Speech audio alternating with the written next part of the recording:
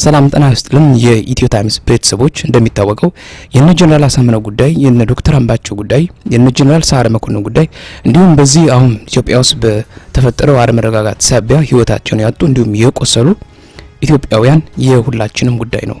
ይህ የሁላችንም የኢትዮጵያን ጉዳይ መሆኑን ለመረዳት በአሁኑ ሰዓት ከተለያዩ ከአራቱ አቅጣጫዎች ከሁሉም የኢትዮጵያ ክፍሎች የሚሰጡ አስተያየቶችን በመመልከት ይህ የአማራ ክልል ጉዳይ ብቻ ሳይሆን በአጠቃላይ የኢትዮጵያን ጉዳይ መሆኑን ለመረዳት ይችላል። ነገር ግን ይህ ለሁሉም ኢትዮጵያውያን ጉዳያቸው ሆኗል ስንል ሁሉም የየራሳቸው ምክንያት አላቸው። ሁሉም የየራሳቸው ዓላማ አላቸው። የተወሰኑት ይህ ነገር በመከሰቱ በሀገሪቱ በአማራ ክልል እንዲሁም በአጠቃላይ በአሁኑ ሰዓት ኢትዮጵያ እየሄደችበት ያለውን ሂደት ሊያደናቅፍ ይችላል ብለው አስበው ከልባቸው አዝነው ይሄ ነገር ለምን ተፈጸመ ብለው ልባቸው የተሰበሩ እንዳሉ እሙን ነው። በሌላ በኩል ደግሞ በዚህ አለመረጋጋት የራሳቸውን የፖለቲካ ትርፍ ለማግኘት የሚራሯጡ እንዳሉ እሙን ነው። በአሁኑ ሰዓት ይህ ነገር ከተከሰተ ጀምሮ የሚሰጡ አስተያየቶችን በተለያዩ ክፍሎች የሚሰጡ አስተያየቶችን መመልከት እንችላለን። በነገራችን ላይ በዚህ ሰዓት እየተናገርኩ ያለሁት ፋክት አይደለም፣ የራሴን አመለካከት ነው። ይህ ነገር ከተከሰተ ጀምሮ ለእናንተ መረጃ ለማድረስ እዚህ መዛም በመናያቸው መረጃዎች መሰረት የራሴን ፐርስፔክቲቭ ነው ለእናንተ ለማድረስ በዚህ ሰዓት እየሞከርኩ ያለሁት። ይህ ክስተት ከተፈጠረ ጀምሮ የሚሰጡ አስተያየቶችን በሁለት ጎራ ከፍለን ማየት እንችላለን። በመጀመሪያ ጎራ ያለው ከአማራ ክልል ውጪ ያሉ አስተያየቶችን ማየት እንችላለን። በተለይም ደግሞ ከዚህ ከአማራ ብሔርተኝነት ውጪ ያሉ አስተያየቶች ማየት እንችላለን። ለምሳሌ በአሁኑ ሰዓት በአትሊስት ለዚህ ስርዓት ቀና አመለካከት ያላቸው ወገኖችና እንዲሁም ወደ በአንድነቱ ጎራ ያሉ በአብዛኛው የፖለቲካ ኃይሎች እንዲሁም አክቲቪስቶች የሚሰጧቸው አስተያየቶች ተመሳሳይነት አላቸው። በአብዛኛው ከነዚህ ወገኖች የሚሰጡ አስተያየቶች በአብዛኛው እነ ጀነራል አሳምነው ጽጌን ተጠያቂ ለማድረግ ወይም ደግሞ ተጠያቂ ናቸው የሚል ነው። እና እዚህ ጋር ምናልባት አንድ ነገር መሰመር ያለበት ጉዳይ በአሁኑ ሰዓት ስለዚህ ሁነት አሁን መንግስት መፈንቅለ መንግስት ብሎ ነው ፍሬም ያደረገው። መፈንቅለ መንግስት ነው ወይስ አይደለም የሚለው ሌላ ጥያቄ ነው። ከዚህ ውጪ ግን በአሁኑ ሰዓት መረጃዎች እየወጡ ያሉት ከአዴፓ ከአማራ ብሔራዊ ክልላዊ መንግስት እና ከኢፌዴሪ መንግስት ነው። ነገር ግን ይሄን ነገር አድርጓል እየተባሉ ያሉት እነ ጀነራል አሳምነው ጽጌ እስካሁን ድረስ ምንም የተናገሩት ነገር የለም። ምናልባት ከዚህ በፊት ባቀረብኩላችሁ ዘገባ ሰምታችሁ ከሆነ አንድ ብርጋዴር ጀነራል አሳምነው ጽጌ ትላንት ምሽት ከአዲስ ፎርቹን ጋዜጠኛ ጋር ከጋዜጠኛ ፋሲካ ጋር ያደረጉት አንድ አጭር ቃለ መልስ ነበር። እሱንም ማካፈያችሁ ነበር እና በዚህ ቃለ መልስ መሰረት ብርጋዴር ጀነራል አሳምነው ጽጌ ይህን መፈንቅለ መንግስት የሚባለው ነገር እንዳልተፈጸመ ነገር ግን በርዕሰ መስተዳድሩ ቢሮ ጥቃት እንደተፈጸመ እንዲሁም ጉዳቶች እንደተከሰቱ ይህንን በተመለከተም በማግስቱ መግለጫ እንደሚሰጡ ነበር የተናገሩት። ስለዚህ ከዚህ የምንረዳው ምንድነው ጀነራል አሳምነው ጽጌ አሁን መንግስት ወይም ደግሞ አዴፓ እንዲሁም የአማራ ብሔራዊ ክልላዊ መንግስት የሚሰጣቸውን መግለጫዎችና ናሬቲቮች የሚቃወም ንግግር ነው፣ ቃለ መጠይቅ ነው የሰጡት ከጋዜጠኛ ፋሲካ ጋር ማለት ነው። ስለዚህ አሁን እነዚህ አስተያየቶች እየተሰጡ ያሉት በተለይ ከስርዓቱ ደጋፊዎች ከአንድነቱ ጎራ በተለይ ደግሞ የብሔር ፖለቲካን የሚቃወሙ ኃይሎች በዚህ ሰዓት እየሰጡ ያሉት ያው ምናልባት አዴፓ በዚህ ሰዓት ፕሮግሬሲቭ ነው ተብሎ ስለታሰበ ሊሆን ይችላል ወይም በተለያዩ ምክንያቶች ሊሆን ይችላል። እሱን ሌላ ትንታኔ የሚፈልግ ነው። ግን በአሁኑ ሰዓት እየሆነ ያለው እነዚህ ወገኖች በአብዛኛው ጀነራል አሳምነው ጽጌን ወንጀለኛ ወደ ማድረግ ነው እየተሄደ ያለው። በዚህ ምንም የሚደንቅ ነገር የለው። ምክንያቱም መረጃው የሚወጣው አክሰስ አሁን ሰው መረጃ ያገኛለው የመንግስትን ወገን ነው እየሰማ ያለው ወይም የከሳሹን ወገን ነው እየሰማ ያለው። ነገር ግን የዛኛውን ወገን አናቀም። በነገራችን ላይ ብርጋዴር ጀነራል አሳምነው ጽጌ እንዲሁም ሌሎች ጀነራል ተፈራ ማሞ ሌሎችም እንደዚሁ ከዚህ በፊትም በቀድሞው በአፋኙ በህዋት መራሹ መንግስትም መፈንቅለ መንግስት ላካሄዱ ነው በሚል ሰበብ ዘብጥያ ማውረዳቸው ይታወቃል። በዚህም ሳቢያ የተለያዩ ሰብአዊ መብት ጥሰት እንደተደረገባቸው ሁሉም የሚያውቀው ጉዳይ ነው።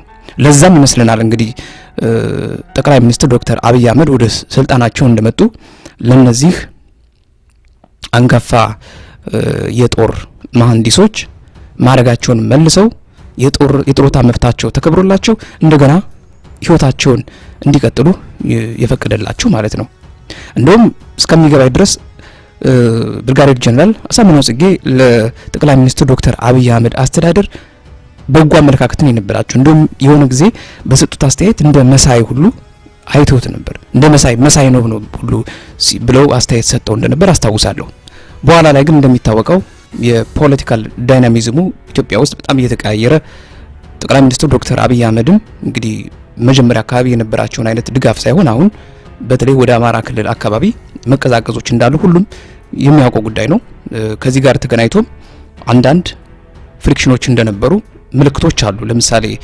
በኬሚሲ አካባቢ የነበረውን ግጭት ማየት እንችላለን ከዛ ጋር ተገናኝቶ የሚሰጡ የተለያዩ የፖለቲካ ኃይሎች የሚሰጧቸው አስተያየቶች ነበሩ ባጭሩ አስተያየት መስጠት የፈለጉት በተለይ በዚህ ሰዓት ብርጋዴር ጀነራል አሳምነው ጽጌን ወንጀለኛ የሚያደርጉ ወይም ደግሞ እሳቸው እንደተጠያቂ የሚያደርጉ የተለያዩ የህብረተሰብ ክፍሎች እንዲሁም የፖለቲካ ቡድኖች አስተያየት እየሰጡ ያሉት ከአንድ ወገን በተገኘ መረጃ ተመስርተው ብቻ ነው ይሄ ደግሞ ምናልባት ፍርደ ገምድል እንዳንዱን እሰጋለሁ ያንን እኮ በህወሓት መራሹ አምባገነን መንግስት እነ ብርጋዴር ጀነራል አሳምነው ጽጌና ሌሎች ጓዶቹ በመፈንቅለ መንግስት ሰበብ ሲታሰሩ የአንድ ወገን መረጃ ነበር ለህዝቡ የሚሰራጨው ከመንግስት የሚወጣው መረጃ ብቻ ነበር ነገር ግን የነ ብርጋዴር ጀነራል አሳምነው ጽጌ ድምጽ በዛ ሰዓት አይሰማም ነበር በኋላ ላይ ግን መንግስት ተቀይሮ እውነታው ሲወጣ ግን ያኔ መንግስት ሲያስተጋባ እንደነበረው አልነበረም እውነታው ስለዚህ በዚህ ሰዓትስ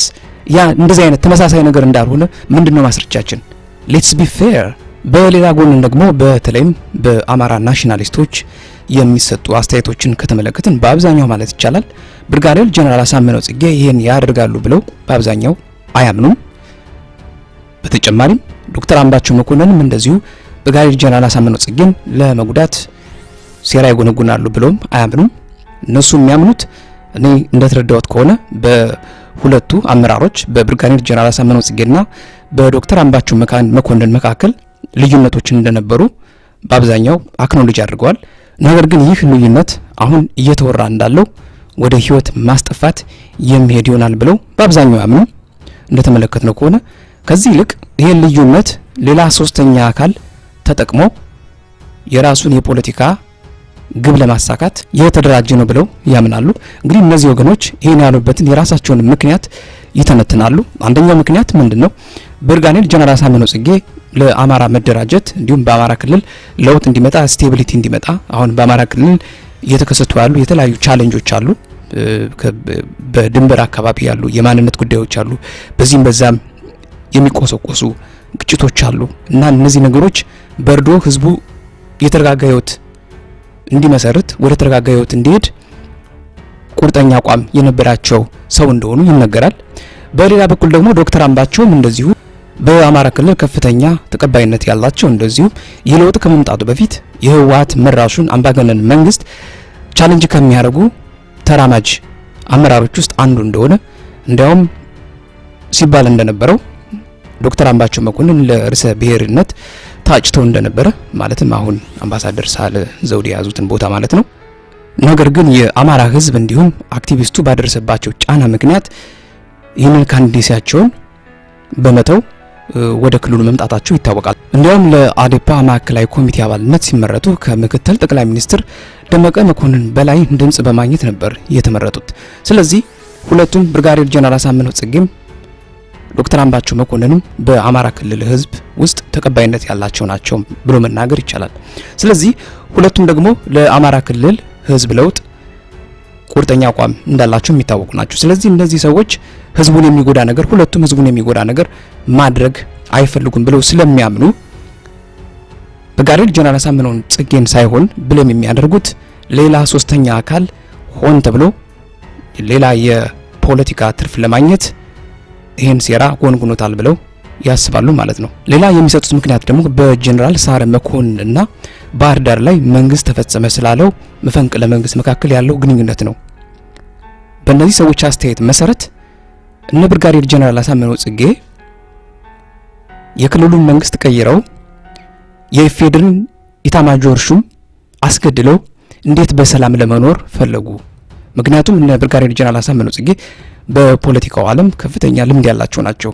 በጦር ሰራዊት ውስጥ ገና በወጣትነት ጀምራቸው ብዙ ልምድ ያላቸው ሰዎች ናቸው። ስለዚህ